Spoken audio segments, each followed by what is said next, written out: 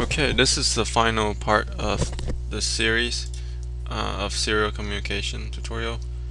So for this part, this tutorial, we'll learn how to use Visual Studio to write a quick user interface so we can use our serial port. Okay, let's click on File, select New Project, and click on Visual C Sharp, Windows Form Application, and choose your folder, and I'll create a name for this one. Generic. Let's just name generic serial.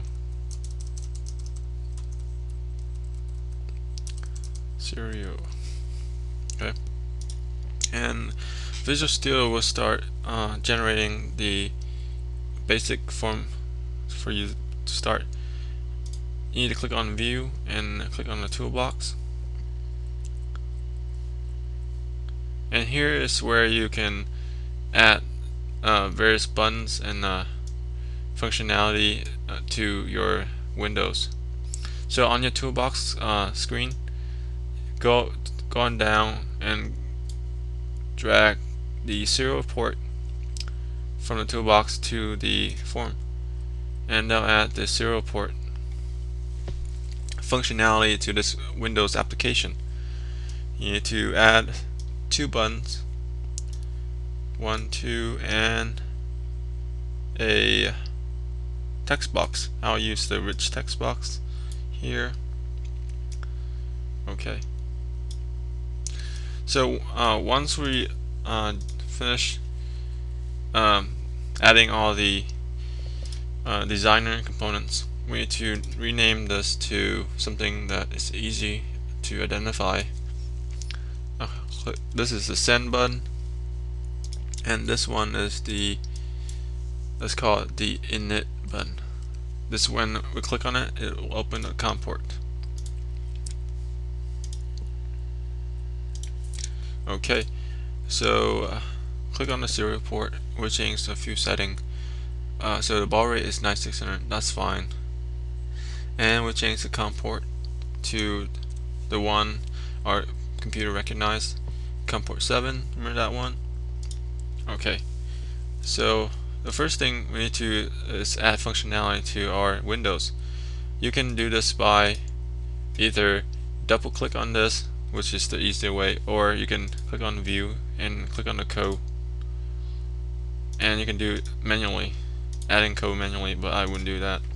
So I'll click on this button, double click on it, and it'll generate this default method for you.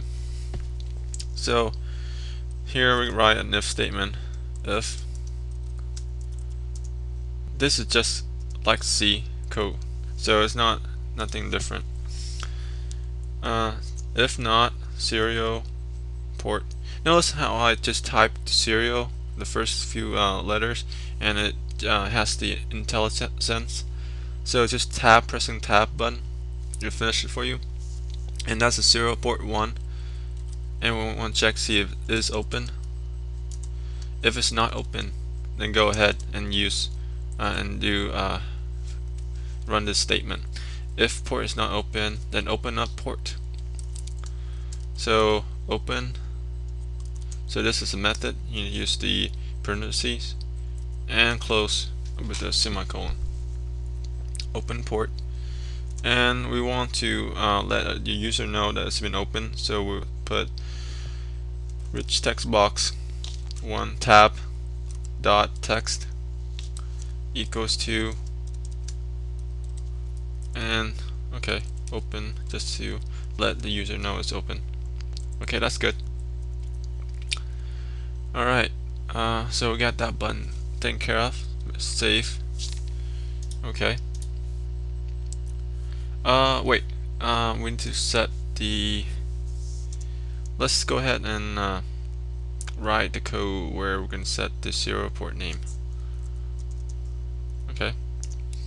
Serial port 1. Port name.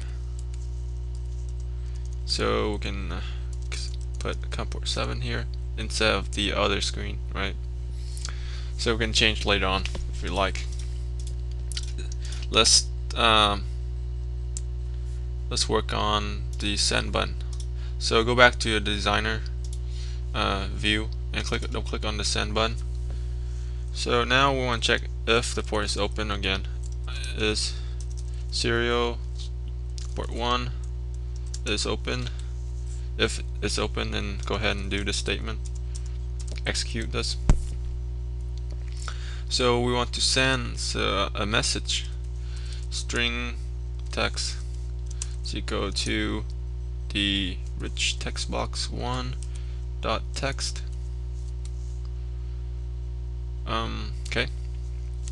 What this line does is basically it takes all the text inside our text box here and put inside a string variable we call text.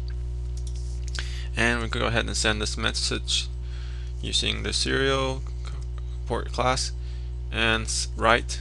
You can do write or write line, which has the \n to a new line. I'll use that one. Okay, and I'll put text here as a variable to send the string, and that's it.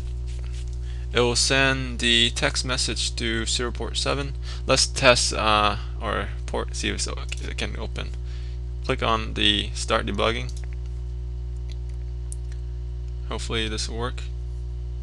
So let's test this. Init open. Okay, so far so good. So the next part is well, you can create a null application just like this, but instead of COM port 7 you put COM port 17 or 18 or whatever the other COM port is. I'm just going to use the PuTTY as our secondary COM port to test with our user interface on this one. So I got my first program here and I'll test with PuTTY. So my second COM port is connected to COM 18 this time, and I need to set the baud rate to 9600 and open up that. And alright, now I need to open up my COM port 7 over here, clicking init. So right here I can type in my message, hello PuTTY. So when I hit send, it's going to send this message to PuTTY, and you can see on the right side, there you go. Alright, you can play with this and add a bunch of nice attributes to this and create something, maybe something like this, where it's very nice. It has the COM port browser, it drops down all the available COM ports, and it has different colors, but that's a lot of work. And this, I just want to show you the basics for now. Alright, thanks for watching this series of COM port tutorial. Thanks for watching.